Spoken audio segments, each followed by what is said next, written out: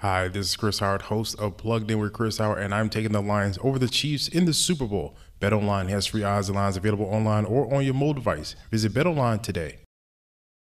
McDonald's classic burgers are iconic, but even goats can be greater. So they took it to the kitchen, made the burgers hotter, juicier, tastier. Perfectly melted cheese. McDonald's best burgers ever are here. Ba-da-ba-ba-ba. Available at most restaurants in this area.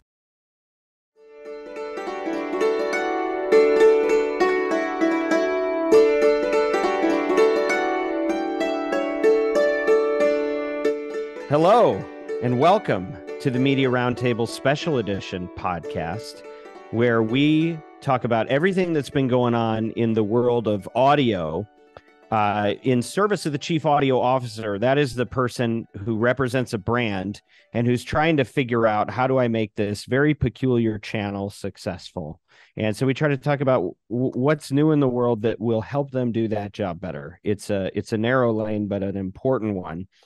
And as the chief audio officer goes, so goes a very large industry that represents about 20% of a consumer's time.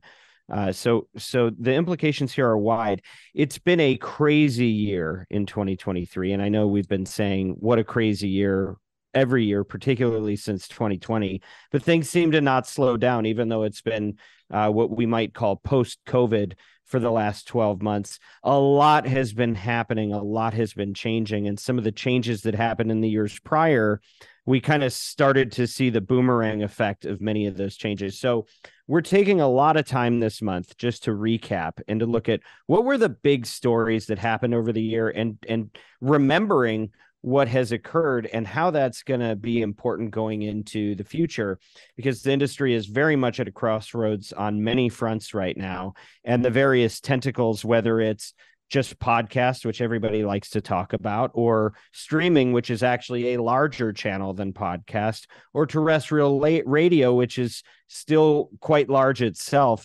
There's a lot that's changing. And so we're going to unpack some of that for you today. And we will come back in January and we'll do a little bit of forecasting. But right now it's just about trying to make sense of the ways that the world has shifted in the last 12 months. I am your host, Dan Granger, CEO and founder of Oxford Road. I am sitting at, you can't see it in the shot if you're watching on YouTube, as most podcast listeners are. But I am sitting at the Media Roundtable in my office at our corporate global headquarters here in Sherman Oaks, in Los Angeles, California. And I'm joined by some of my favorite people to Media Roundtable with. Of course, we have the great Stew Redwine, our head of creative at Oxford Road. Welcome, Stew. Great to be here. We have the wonderful Spencer Semonson, who is always the most knowledgeable about the space, representing our media efforts at Oxford Road. Glad to have you with us, Spencer. Thanks so much for having me yet again. And then, of course, we have James Ingrassia, who is our head of account services, and he's able to kind of round out all of the different aspects from media, measurement, messaging, all the different pieces. James has to kind of deal with everything. And so he's going to be really giving us a boots on the ground perspective on a number of these topics. So James, I'm glad you're with us today. I'm glad I could make it on a special after school edition of Media Roundtable. Why is it after school? The after school specials. Those are always fun to watch on TV. You know, your favorite primetime show was on at like 3:00. It's a special edition. It is a special edition, and special it is. So let's get into it, guys. This was a year. A lot of things changed this year, and I think, the big one. I don't know if I'm making this up or I heard it somewhere else, but I would say Podcrash has kind of been the headline for this year. When we came into 2023, one of the articles that I felt best encapsulated some of the things that we were dealing with is podcast companies once walking on air now feel the strain of gravity. And so, Spencer, I want you to speak to this first. What happened in 2023 where there was so much press around the challenges that the podcast industry has been facing? What happened? Just had more quantity than quality when it came to crashes. Every industry seems to be going through their scandal era. And it just became time for podcasting to feel the strain of that. We have some larger news that continually has been transposing through the whole year, but there were smaller ones as well. And each one of them seemed to have a different issue. At the core, it's probably the investment strategies and the ways that they decided to pivot businesses with the newly emerging podcasting that we saw. Dumb Money did end, though Brand came in and now is king. But for the most part, DR is still trying to find its stride once again. And we've seen this with multiple things. We've seen it with Spotify, obviously. We've seen it with the crash of Cast.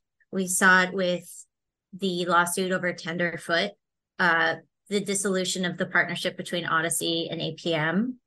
And each has its own complexities. Sometimes it's host minimums that they can't come in and meet because advertising dollars aren't there. Sometimes it's going with hosts who don't have a social following yet to build upon. Sometimes it was content that just didn't pay off in the long term. And sometimes it was them trying to make podcasting radio, which we continually have told them not to do.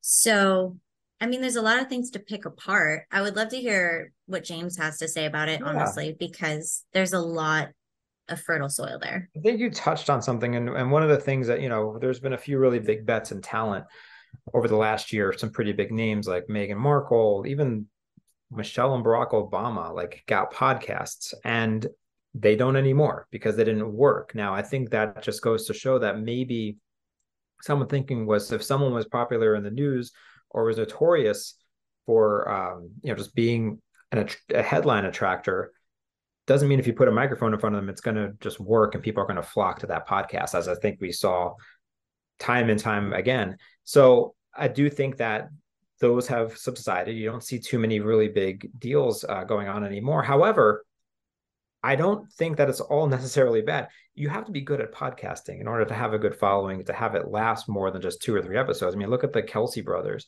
Even before this year's headlines they were in, they had a really good podcast last year that a few of our clients got involved in. And even this year, it's one of the podcasts I listen to. They are actually great podcasters. They're not just sports celebrities. And so I think you have to have that passion that you're going to carve out hours a week as a podcast host to prep, record, edit, have guests on, and actually make and care about your podcast. And if you do that, the followers will come and the listeners will come, versus people who are just being paid to podcast. That's actually an interesting point too, because a lot of articles came out after or during the strike. And we saw a lot of people being like, celebrities are going to come back into podcasting because they don't have the money from their projects anymore. And it's going to be just like COVID again. And all these people are going to come in. But I feel like for the most part, we really didn't see that as much as we did in like 2020, 2021, because I think that the networks through osmosis have learned that that's just not the way to do it. And that if somebody comes in short term and doesn't actually care about the content, it's not going to sell long term. So they don't even really try. I say this too, is like Wiser With Me, Julia Louis-Dreyfus just won like best podcast through Lemonada. But though there are those examples here and there, we really didn't see that as much. And I think we won't, not to talk about 2024, but we might see it in 2024, but I don't think so. Well, one other thing that I think is going well in terms of just big bets is that the acquisitions seem to be going well. So while not the biggest fan of all the big networks getting gobbled up by the even bigger guys, I know like Spotify acquired 2 of the leading 4 pixel providers for attribution earlier this year, or maybe it was later the year before, but it was within recent 18 months. And they've since completely absorb them into their system. And now they have their own pixel attribution program that they're offering at no charge to advertisers. So that's a competitive advantage on their end, which seemed to have paid off for them. But time will tell to see how pixels fare in this new world of podcasting in 2024, which we'll get into next month. Yeah. And to just kind of sort out this issue a little bit, I mean, a few things. Macro, the press always exaggerates. Right. And so we saw an abundance of news articles coming out this year, basically saying The sky is falling for podcasts. The sky is falling for podcasts. Was it all just hype, right? The problem was, I think there were probably billions of dollars of earned media around hyping podcasts for the last 5 years, basically since Serial, so closer to 10. People have loved talking about podcasts, even though it's smaller than streaming. Streaming is a bigger business. More audio listeners have shifted from terrestrial radio to streaming audio than people have spent time with the podcast universe. And that's reflected in the revenue, where you've got effectively about an $18 billion advertising pie in the US. Podcast is only seeing 2 of that. Streaming sees more and terrestrial sees more still, but podcast gets all the attention. And so when all of a sudden podcast starts stubbing its toe, then everybody wants to pile on and say, look how poorly the industry is performing. But I think we're kind of a victim of the hype cycle that was promoting it and helping it propel itself forward. That I also think fueled some of these lousy deals where everybody was overpaying for this asset and that. Now, I think some of the things that you guys are speaking to is really helpful, because what we're talking about is really which were the bets that like we're in a bit of a correction in the marketplace generally, and how much of this is just affecting the industry like everybody else, and how much of it were just bad bets, just dumb things that were happening that really didn't belong here to begin with. So, for example, you talk about the tech that Spotify purchased. Well, when they bought Podsights and Chartable for, whatever it was, $100 million or something thereabout, were those good deals for Spotify? And if so, would they be giving it away for free right now? Or did they learn a lesson that they don't want to have proprietary in-house third-party, what was third-party measurement handled as an organization? We know everybody is regretting their minimum guarantee deals with talent, where they were signing contracts with unproven voices for tens of millions of dollars in the hopes that they might make a good show. And I think, just to underscore what you were saying, Spencer, I think the way forward is probably a good one, where if you came into this business as an opportunist late in the game because you were famous for something and you said, I'm going to do a podcast and then I'm going to be Joe Rogan and everybody's going to give me a pile of gold. What you're learning is it's not so easy, and those contracts are going away. On the other hand, Spotify spent, whatever they projected at $200 million on the Joe Rogan show. That was a successful show before they bought it, and it may have brought a lot of people onto the platform. That $200 million may have been a better investment than the $20 million they spent on Meghan Markle, right? It's relative, but I think the thing that people have learned this year on the publisher side is not to invest so heavily into unproven assets, and to make sure that there's a business model that's going to sustain all the way through the chain as advertisers are asked to pay the rates to offset the costs. That actually has to work itself out. And you just can't be so speculative when money is more expensive than it was before and the capital markets are changing. So there's a lot that's come out of that. And I would say, generally speaking, yes, there's been a stubbing of the toe, specifically in podcasts, but in audio everywhere. But the good news is it's separating the wheat from the chaff. And a lot of the easy come, easy go folks are saying, okay, there's no free lunch here. We'll move on to the next thing. And the people that are really serious about it and committed to going through the cycles, that's who we really need to begin with. And I don't think they're going away. So with that, we've seen some other changes. And James, I'm going to ask you to speak to this, which is that brand marketers are now representing the majority of podcast spend. Why is this important? What does this mean? It means that rewind 10, 12 years ago when Serial came out, that was like MailChimp. You still remember it to this day. It's MailChimp, it's direct response, performance marketing at its finest, of the host actually delivering and using a product and delivering their promo code and getting their listeners to go support the show by working with that brand. And while that's still very relevant in today's age, a lot of, because like you said, the headlines are out there from our last topic, the podcast is very popular, it's shiny object syndrome. And a lot of these big brand marketers are now in the space, which is great. We welcome them all. And we're talking the big CPG companies, the big insurance companies, the big credit card companies, everyone's now on podcast. Great for the industry, rises all ships. However, there are some things to consider now, especially if you're a brand who's used to having a lot of control of where your ad goes. So one of those implications can be creative. Do you just take your TV creative, strip the audio, and put it on a podcast? Probably not great.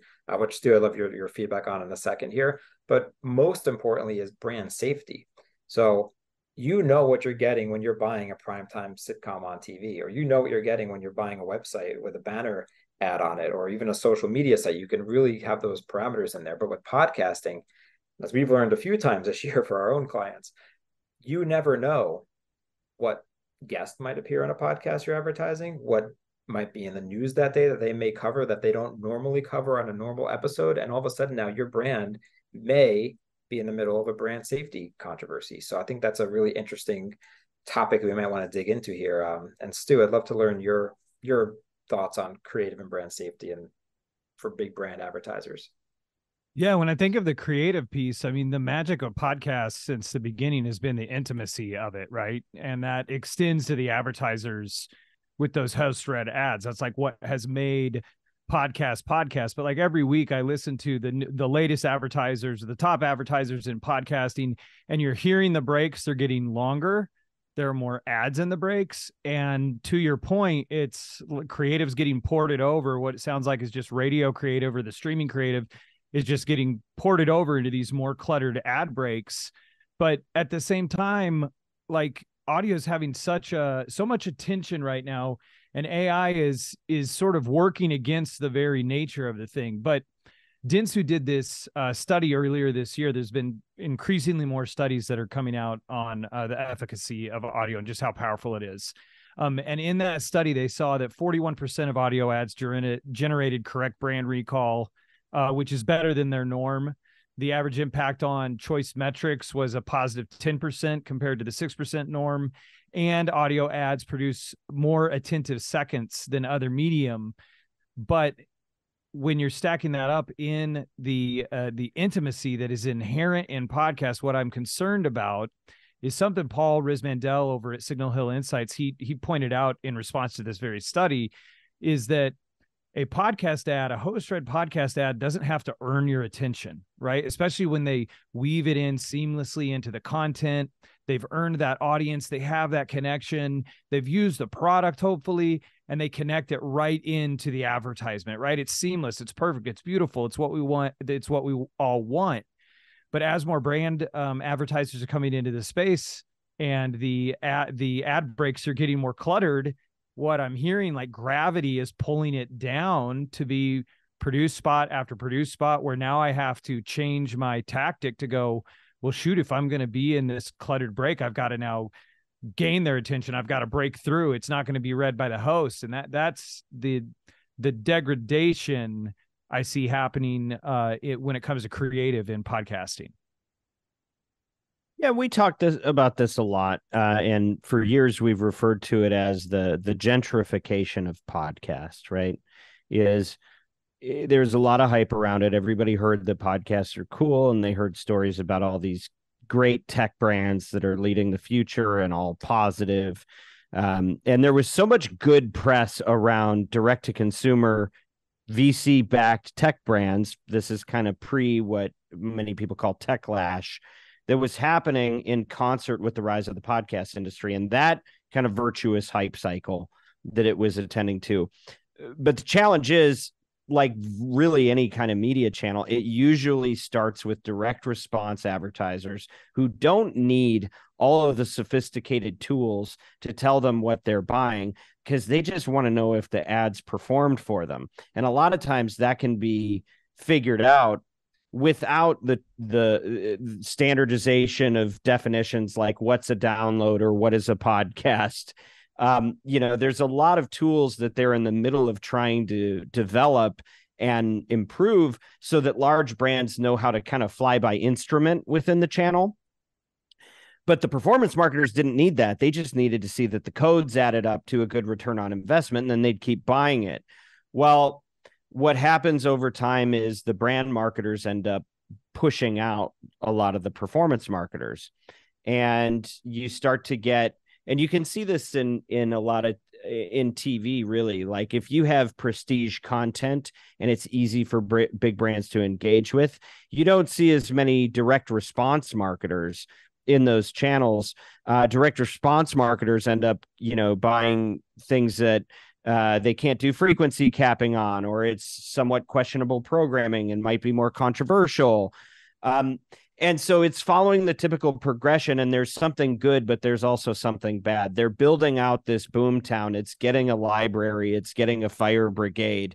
It's not going to burn down as easily, right? We like that. And we like being able to go to Starbucks while we're there too, and not having to grind our own coffee. But the downside, like you're saying, Stu, is that you lose some of that magic that brought you there. And where people get carried away, you're always getting carried away. Everybody's always getting carried away one way or the other. Podcast is all great. Podcast is all a mess. Okay. The invasion of these brand marketers is great because it does lift all boats from the standpoint of you can build more infrastructure and make it easier to operate within the channel. But the downside is it depersonalizes. And when you try to make something that is personal too efficient, you lose something in that. And we know that. We know that because we're a service-based business. And let me tell you something. We could automate 99% of what we do. And if you didn't have a human being as a Sherpa, kind of walking you through the nuance and helping you trust via a human being that you know and have a relationship with, it's a lot harder to trust the tools because the tools have their own set of problems. And with that, I kind of want to transition to another topic, which is the chief audio officer. This is where, look, at Oxford Road, we do shows like this where we give you our take on the news and why it matters to you. But we want to be more than just people that sit on the sidelines and give commentary. We want to increasingly be a force that shapes the industry. We believe that we have a duty to help lead this industry and keep it sustainable. And give it what it needs when it needs things. And we've done that with things like brand safety, but we did something new this year that I think had an impact on the industry and will have an increasing impact on the industry. And that is, we started making noise about the importance of having a specialized role for people who manage it, whether it's on the agency side or whether it's on the brand side, whether you're a small direct response brand or whether you're a large global brand. You need somebody that speaks audio because audio is its own unique language. It has shades of digital, shades of influencer, shades of traditional media. It is all of them and it is none of them. And so if your job is to make your brand successful in a way that you can actually see, feel, measure, you're going to need some help and you're going to need a nuanced approach.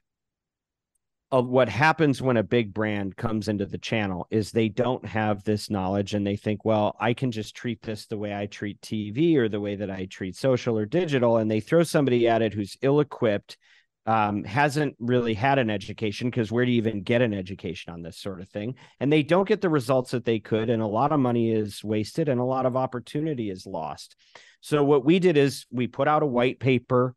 And we started holding some events this year around this concept that everybody needs a chief audio officer. It doesn't matter what their actual title is. They're not going to have the title chief audio officer, but you need to identify somebody that's responsible for the success of a channel. And we know from the business that we operate that radical ownership is the way to success. Having somebody that is truly, they've got their neck on the line for something, it matters. And we started bringing these folks together to collaborate and go, okay, how are you dealing with, Pixelgeddon? How are you dealing with surveys and the diminishing use of promo codes? How are you guys dealing with the changes in the landscape and dealing with hosts and frequency capping and all these different, very nuanced, very audio specific issues that you have to face as a marketer? Getting people together to be able to talk about that, because the conferences aren't doing it. The upfronts aren't doing it. The general marketing conferences, people aren't learning anything, and there's not a lot of published literature. There's just a lot of sales collateral. And so we started trying to address that by having a consortium where brands can come together and not be pitched by us or anybody else, but just collaborate and exchange best practices. And I expect that this movement of shared knowledge and shared expertise and shared resources and relationships between people that are dedicated to this channel, the more of that we see, and we saw major milestones this year, the more sustainable the industry is going to be. Because right now, brands don't really have a direct line to publishers to tell them what they need and what's going well and what's not going well.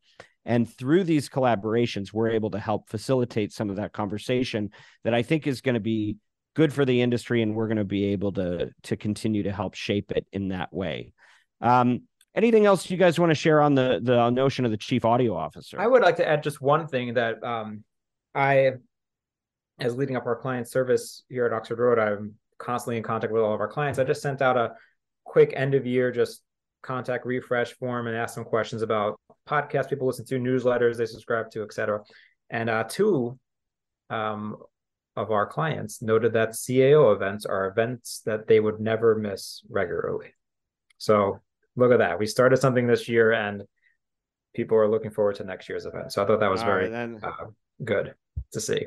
We do a lot of experimentation at Oxford Road. We throw a lot of stuff at the wall and we do different initiatives. And this whole thesis around chief audio officer and bringing people together so they could learn from each other, we didn't know if that was going to resonate. We did our first meetup in New York in April, and it was really just a proof of concept. We had no idea what a vein this was tapping because people just don't have anywhere to go to get direction objectively on this. And, you know, we all have our biases, but when you bring a bunch of people together to just talk shop and not talk about what they want you to purchase, amazing things can happen. So I'm glad to see that the market's validating that. I think we've felt that. And I'm just glad, you know, the business benefits will be there, but I'm glad that this forum now exists for the sake of the industry. So, all right, let's keep moving. Spencer, a lot of people have noted as they're highlighting the struggles of audio, that there's a fraud problem. And that's a scary word to throw out there. And, you know, I think it's sort of like it's our version of election fraud. It's like they talk about, well, it's always there. There's always some degree of it. But at what point is it like, what level of concern are we actually at?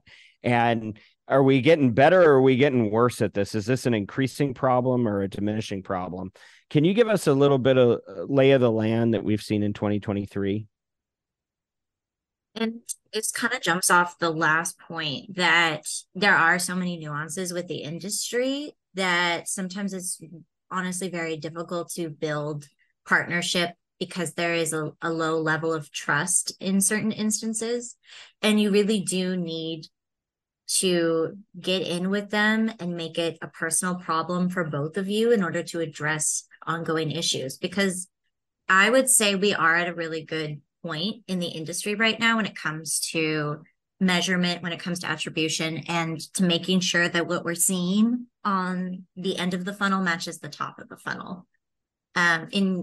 Years past, we were talking about, you know, keeping baked in and fighting DI. Now we have an internal term called faked in to mention the spots that are put in dynamically that run embedded supposedly for short term. So that has been an ongoing conversation since I have started at Oxford Road. But now we're getting into more nuanced takes, things around frequency capping and making sure that the downloads that we're seeing in our reconciliation sheets are real and aren't being put in ads for games or, you know, another medium that we're not paying for, trying to keep publishers accountable for what they're selling versus what we're getting. And, you know, you can have the best ad in the world, but if only 12 people hear it, it's not really influencing the way that we would prefer it. I think partially some of the reasons that we're seeing issues with networks folding or comeuppances in the news is partially because of this issue. We at Oxford Road are working diligently with Podscribe specifically to work through the end of the campaigns, figuring out where the impressions ran geographically, with what listeners, how many listeners, etc. But once we're all on the same page and speaking the same lexicon, I think we'll continue to improve. I wouldn't say how long do you think that's going to take? That is the question that, and you posed it to me. You did pose it to me. I don't think we're on red alert right now. I think we're getting better and better, and we're going to continue getting better and better in 2024. I think we have to. Brands are coming in, and that's just like a diligent part of their vetting. So it's going to be necessary. Well, yeah, I mean, the standardization, and, we had a nice talk with Steve Goldstein a couple of weeks ago about, last week, actually, what is a podcast? Where do we draw those lines? What's a download? We're still trying to sort these things out, right? And it's, does it ever get solved? I don't know. We have, I think we've had to deal with a lot of this with platforms, just in other types of media that we consume, right? Like, what's a default app? Can I get Amazon Prime on my Apple TV? And do these systems even talk to each other, right? And everybody has slightly different interests, which make it hard to consolidate.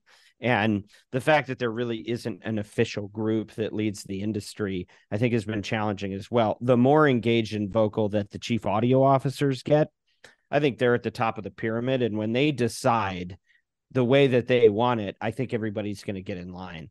But I think it has to probably come from the demand side, rather than the publishers getting together and going, well, this is how we want you guys to take it. It's like, well, maybe if that's how they want it, but they're the customer, they need to pick.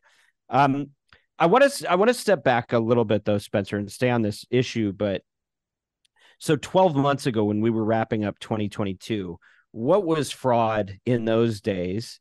And what is fraud today? Like, what are the typical use cases? You don't have to call anybody out specifically, but like, how has the issue evolved when we're thinking about it? A year ago, I would say it was pretty much what download is going to where, and is it actually the downloads that we're paying for it? Now I think it's a more nuanced set of subjects that we have to start with from the outset. It's things like frequency capping.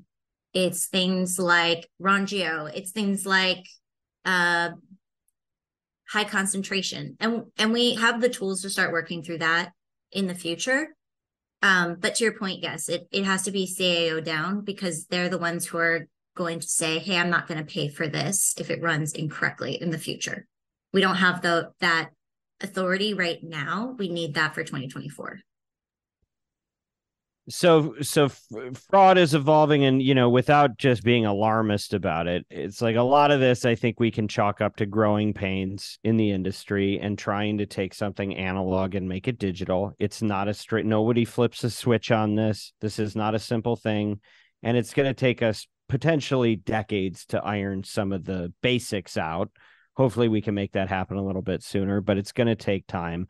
But clearly, I think, my perspective on the fraud issue is that it's less about worrying about like devious people trying to take advantage of you right now.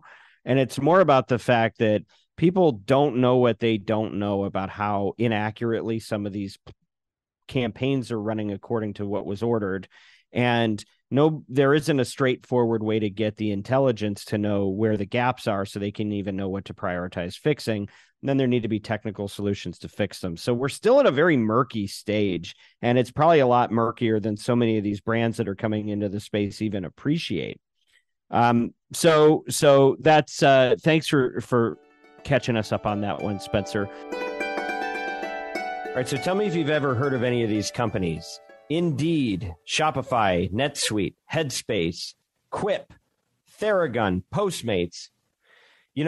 I'm not only the host of the Media Roundtable, but also CEO of a company called Oxford Road, and we are the world's leading independently owned and operated audio ad agency. And what that means is that we help great companies, many that you have probably heard of on some of the other podcasts that you listen to. We help them test and scale campaigns in audio channels, with podcast being one of those leading channels. Some of the work that we do includes media planning and buying, as well as analytics, attribution and insights. And we also have a very special way that we deal with creative and copy generation. We have our own proprietary process called Audiolytics that allows us to score ads for their persuasiveness. If you're looking to be involved in audio and you want a partner that can help work with you to make sure that you achieve unprecedented ROI and massive scale, you should get in touch with us at Oxford Road. And by the way, the only reason that we're able to do the work of the Media Roundtable is because we have a great team at Oxford Road that supports us and makes it possible. So, what we're doing is not just a podcast, but we're really trying to help brands live out their values and balance that with their business objectives, which is an increasingly hard thing to do in this world of misinformation and malice that's infecting so much of our media. But at Oxford Road, we don't want to just broker this stuff. We want to impact the industry for good. We want to raise the bar on what gets created. And Oxford Road is helping make that possible through the Media Roundtable. So if you're somebody that's interested in working with an ad agency or a partner on this type of work for your advertising campaigns, go to oxfordroad.com. It's easy to spell. And get in touch with us, or at least just sign up for our free newsletter, The Influencer. That's oxfordroad.com. James, I want to switch to you because we can't talk about 2023 without talking about YouTube. What happened with YouTube this year, and how is that impacting marketers in this business?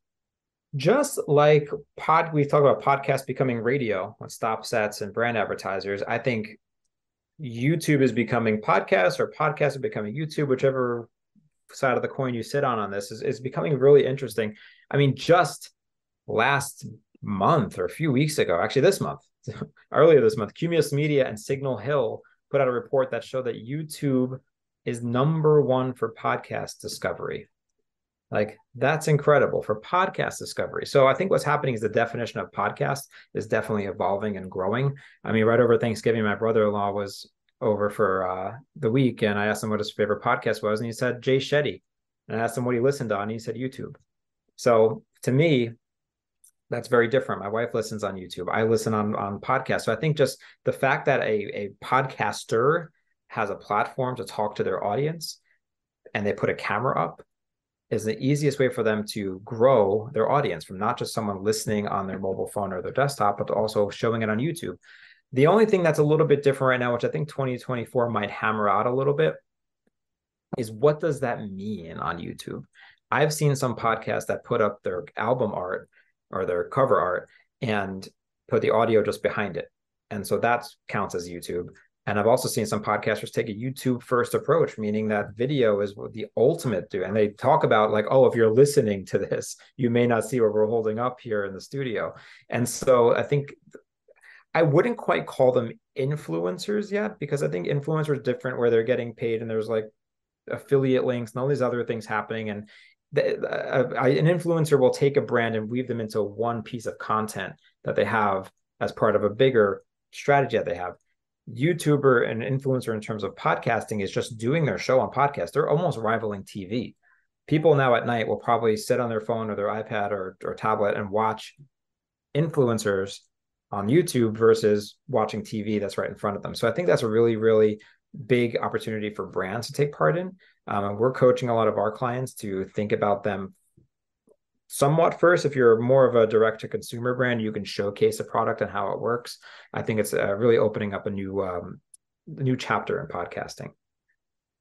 Stu, do you have anything to add on creative in YouTube? Yeah, for sure. I think you bring up a great point on knowing the finished channel that you're going to be in, not just taking stuff from one and applying it across. Like if you've got that simulcast component, or if you've got the YouTube component, you've got the visual component, then how can you work harder with the advertiser to demonstrate the product, to showcase stuff, to give them things that they can wear?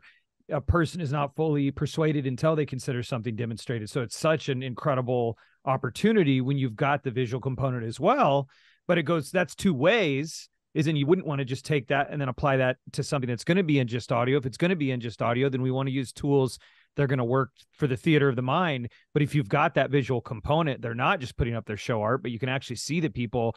How can you leverage that? Because now you're getting both the eyes and the ears engaged as the person is watching or listening to that podcast. Yeah, and anecdotally, there are a lot of nuances with simulcast, just like there is with podcast. It's not, this is YouTube, and then there's the audio off to the side, and that's how we're going to say podcast. And I think that's the way we keep positioning it in the media. Of simulcast can be a lot of different things. It can be 90% video, 10% audio. It can be 70% audio. It can be 30% video. It could be the podcast video on their usual YouTube, but then the audio on an RSS. So it's actually different names for different entities. It can be video first and then backwards. And then some people are just taking the audio itself and putting it on YouTube just so they can get the downloads, because other people are already doing that and they want to get their money's worth or their downloads first. Another reason that we're talking through fraud for 2024. So yeah, and I've already had to deal with that significantly. I just had a show that was sold video one place, audio another, and they smushed it together. And now I'm dealing with exclusivity issues because two different competitors were on two different media types. So it's just really smart to be aware of like what the media is as a whole versus what its insertion type is when you're thinking about testing in the future. I think there's a bit of a history lesson here for publishers, and then the implications are on the marketers. And so I want to just talk about both, because I think this is a juicy topic. The big thing is, it's like, okay, YouTube's exploded. How did that surpass iTunes, Spotify, Google's other podcast app and so forth? How did that become the place? But there's a pendulum that's kind of been swinging back and forth for the entirety of this industry, where it started out being an open platform that anybody could access any content. And then you started to see institutional publishers coming into the space going, we're going to distribute through the RSS feeds. Okay. Now you had kind of two different camps. You had the public radio camp that put out a lot of early shows, This American Life and so forth, where they said, we don't care where you consume it. We're going to distribute everywhere. It's going to be an open ecosystem. We're going to not try to gate this stuff. Yet others come in like iHeart, who said, oh, we're going to put out a show. We're going to make sure you can only listen to that show through the iHeart Radio app.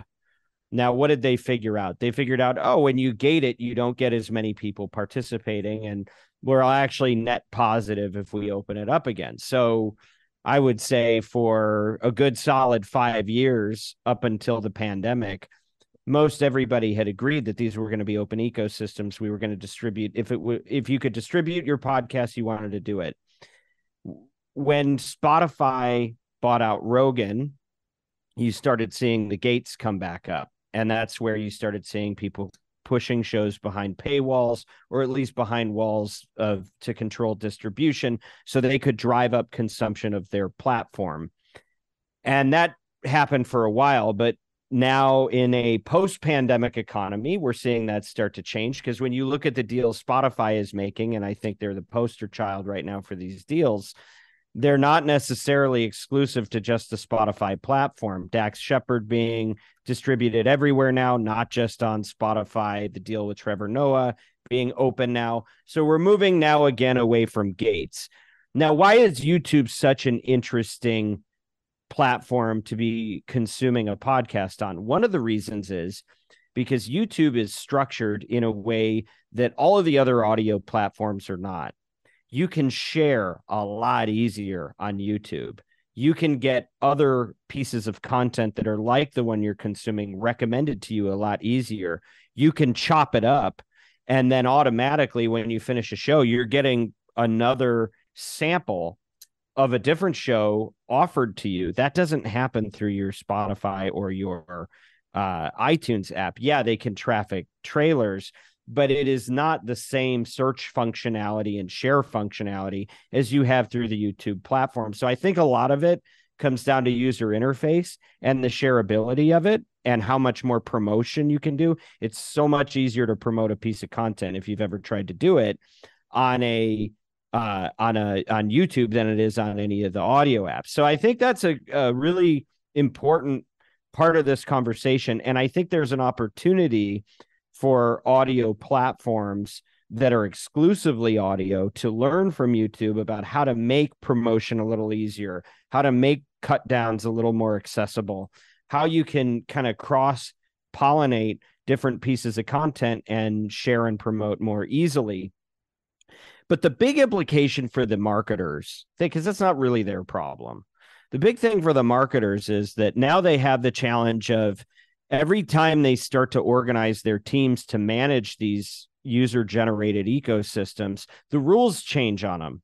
So they used to have traditional media experts that bought traditional media, and they might have a TV expert and a print expert. And then you had this thing called digital. And digital kind of shook things up, and you started getting digital specialists dealing with those channels. So then you have to deal with influencers, which are typically thought of as digital.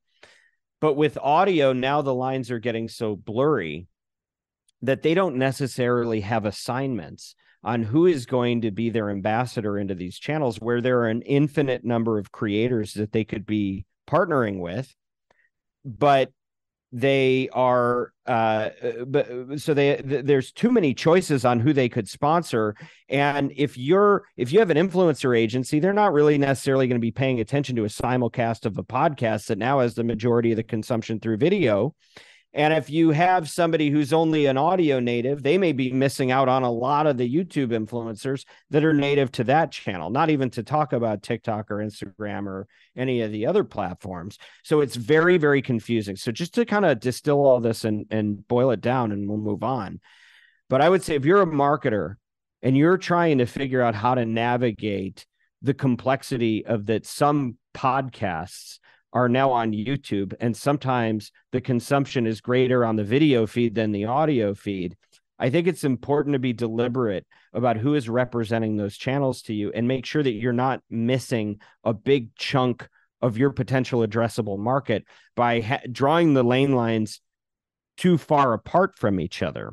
Because you need somebody that's dealing with the content that is audio first, even if it's big on YouTube, and you need somebody that's big on YouTube first, and you probably should let them talk to each other or make sure that you're getting a view on a lot of these channels, because it's not like you can just open up your yellow pages or your directory of syndication networks and paint by numbers. You can't do that anymore. This is chaos, and you need people with terrain knowledge who can surface to you the opportunities that might make sense, but that we don't have clean labeling on yet.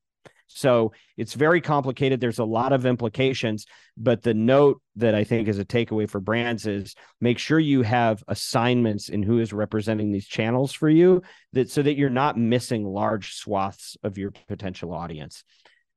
Okay. So let's, I know we're running out of time. We got a couple big topics. Stu, why don't you just give us a little bit of a recap on this year in artificial intelligence? AI has been, big for every industry. What do you think is important in audio? Yeah, it's another juicy one. I think the most important thing in audio is to take a position.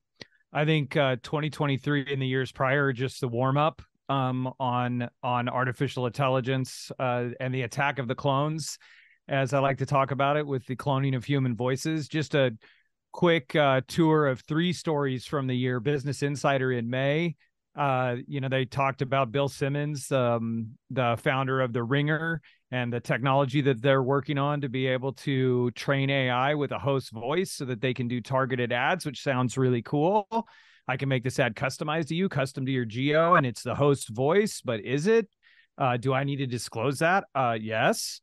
So how's that going to play out? Then in September, there was a radio station, Live 95.5 in Oregon, that used AI Ashley as a DJ for an entire shift. And I think that's, once that seal has been broken, you will see more and more of that. How personal can a AI DJ be, but sometimes when you think about it, I mean, how personal are some DJs?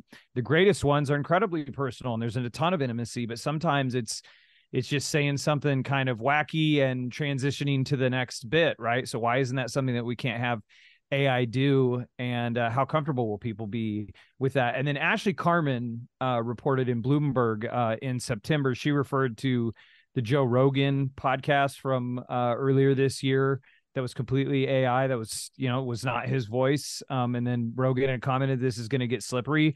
I think he's exactly right. And Ashley had talked to, I'm going to butcher this name, but Alexia Bidet is a partner at Claris Law. And they were talking about the legal challenges that might still arise around AI voices. And that's where I think the point that was made in that article is that there isn't really a position that has been taken by the industry on where do we stand on this? Do we disclose that it's an AI voice? When do we disclose that it's an AI voice? Is it something that is just happening and people don't know is happening? That's something that I think the CAO club could tackle.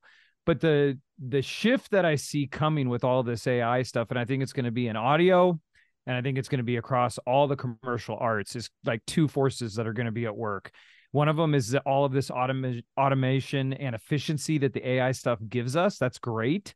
But I think you're going to see this kind of turning into a prediction for 2024 is a shift towards authenticity and intimacy and handcrafted bespoke. The fact that that this was an ad that was recorded with real musicians, and this absolutely is a actual actor's voice. You're going to see a space is going to be created for that as a reaction to how much is going to be poured into the increasing use of clone voices in audio.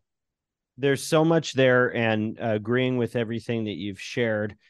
There was a time when I remember first hearing somebody say that data was the new oil.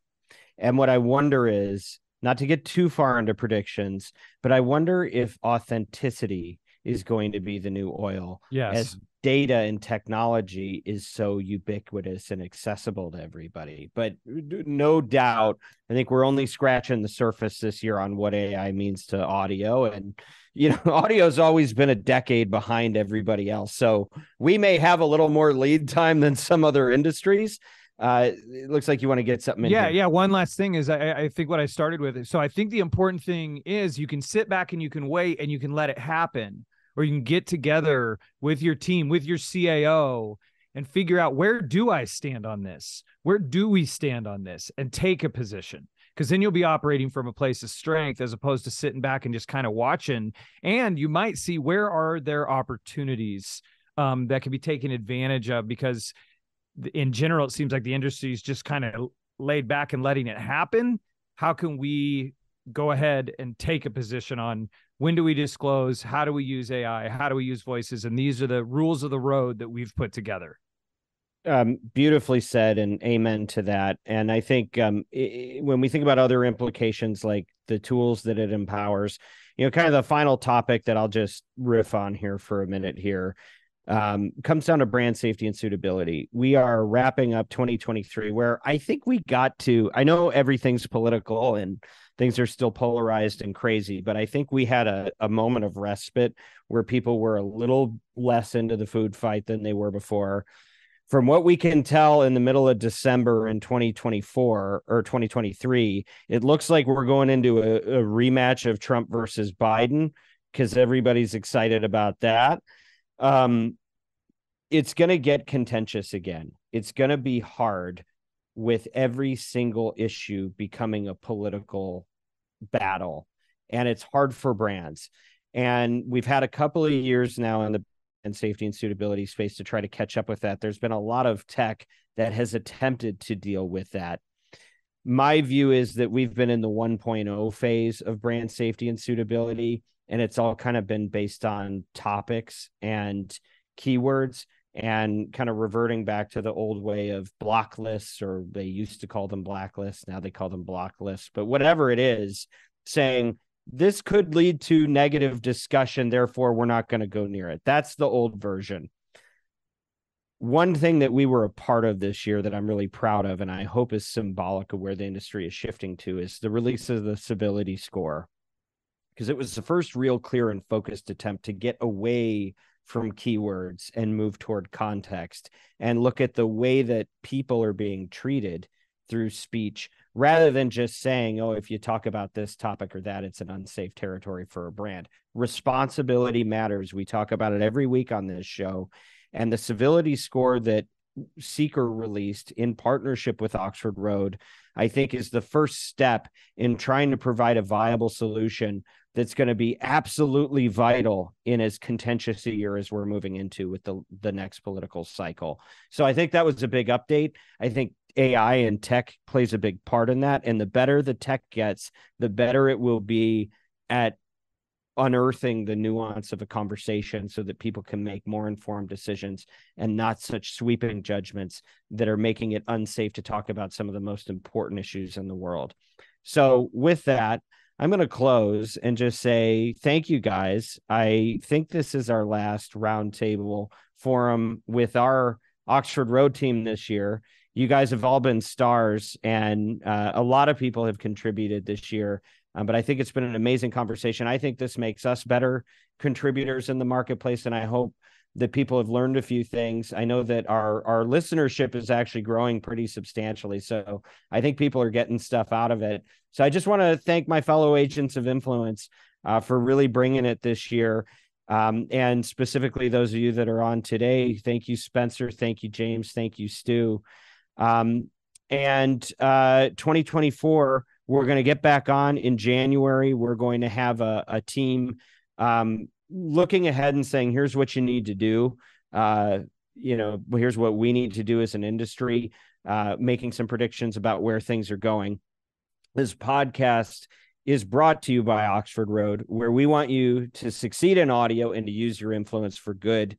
And as members of the marketing community, we believe we have the power to advance voices that don't just entertain, but edify, and to rise above our differences and show that collaboration is possible when we treat each other with respect. We'd love to hear from you about what you want from us in 2024, what you want more of, what you want less of, how we can do our jobs better. Please don't hesitate to email us, info@mediaroundtable.com. And if you're a marketer looking to align with our vision, reach out to our ad agency, Oxford Road. We do this all day. Go to oxfordroad.com, subscribe to our weekly newsletter, The Influencer, and special thanks to Bianca, Kyle, Haley, Scott, Mary Jane, Everett, the team at Podcast One.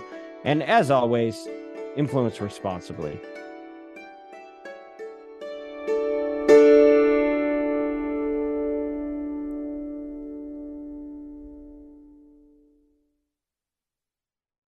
McDonald's made the burger icon, the Big Mac, even more iconic. More Mac sauce, perfectly melted cheese, onions added at the grill. So good your boy's already on the hunt. Rubble, rubble. Yup, it's Hamburglar good. Ba-da-ba-ba-ba. Available at most restaurants in this area.